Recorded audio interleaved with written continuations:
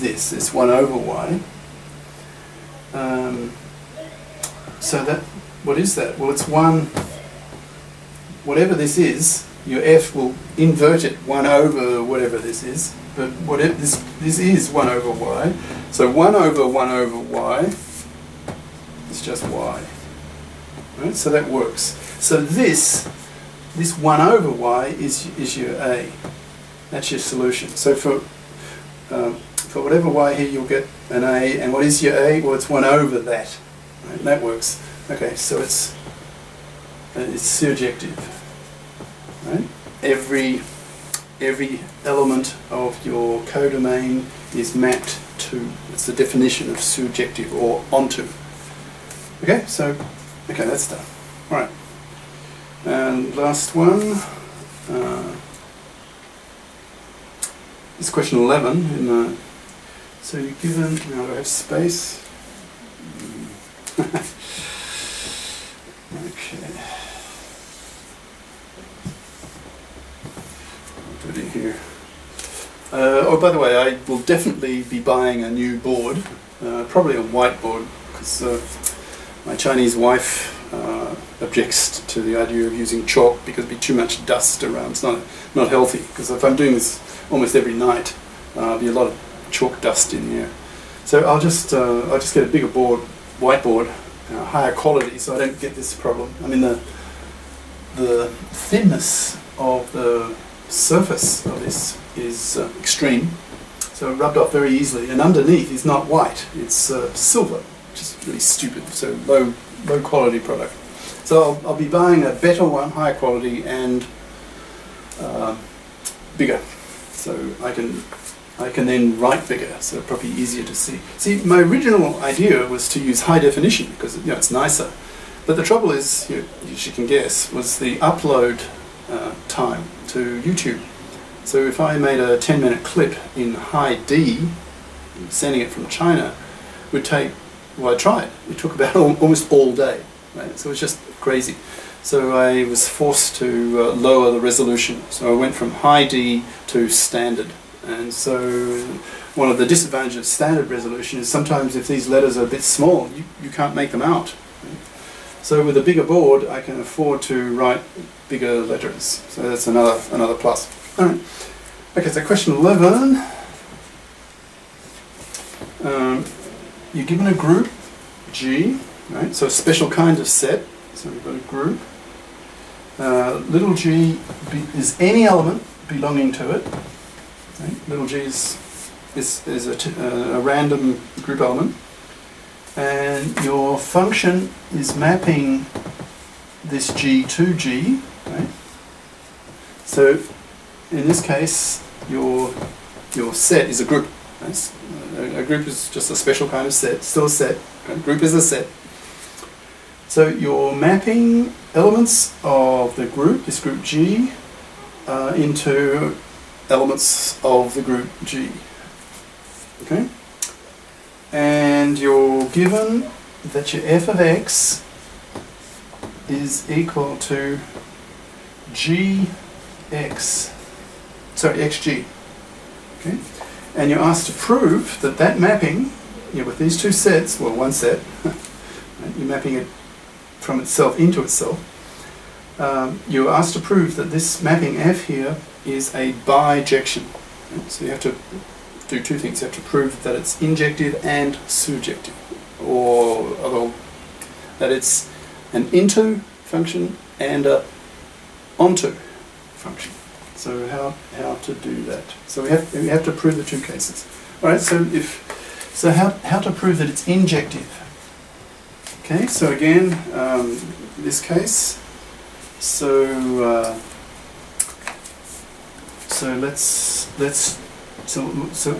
we'll just take two random members of G here, and again, so we'll use this strategy, proving injection. So f of A in this case will be equal to AG, okay, AG, and f of B will be just BG, okay. and assume they're equal. Right?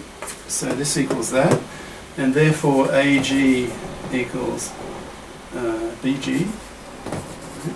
Now these are group elements, right? Group elements. And if it's a group, every element has an inverse, and it's the same element here, GG. So if I post multiply on the right hand side by the inverse of G, so I'll get AG G inverse equals B G inverse, and that just leaves you, well, that's the unit element, E, right, from earlier lectures. So you'll get AE equals BE, that's the unit element, that's an E there. So A equals B, alright, that proves injective. So it's injective. Alright, now how about proving that it's surjective? How to do that?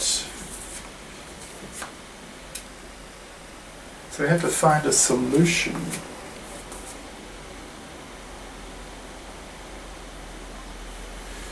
Okay, so need a bit of space.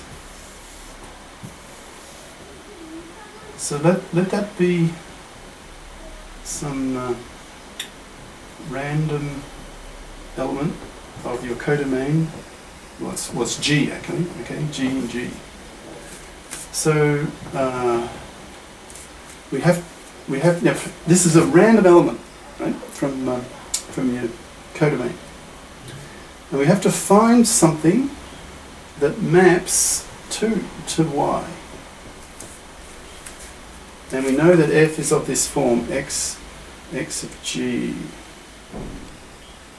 Well, can you see, if I let my x be whatever Y is, if I do this,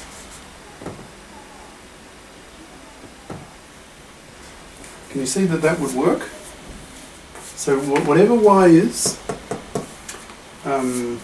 I choose a value here that's equal to this, that it's Y G inverse.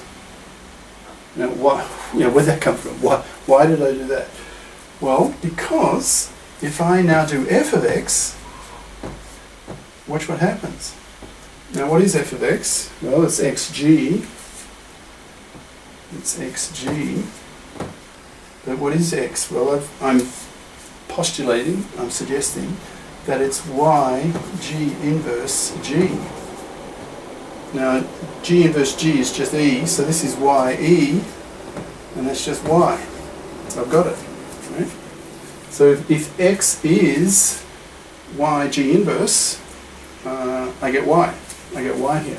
But this Y is random. It's any element of your G. So this X is, so the Y is quite general, so the X is quite general. So for each Y, I have an X here that maps onto it. Right? Therefore, every element, every Y, every element of the codomain gets mapped to. Therefore, this codomain is, every element gets mapped to. Therefore, this function is surjective. Okay, so it's surjective. So that's true, and it's now if it's both injective and surjective, therefore it is bijective. So we've proved it. Okay, so I'll stop the problem-solving part here. And then now that you've got a fair taste of proving injective and surjective and bijective, now the last page or so of some theorems. There's two theorems. You will understand them more readily because you've got this under your belt now. Okay, so I'll stop here temporarily.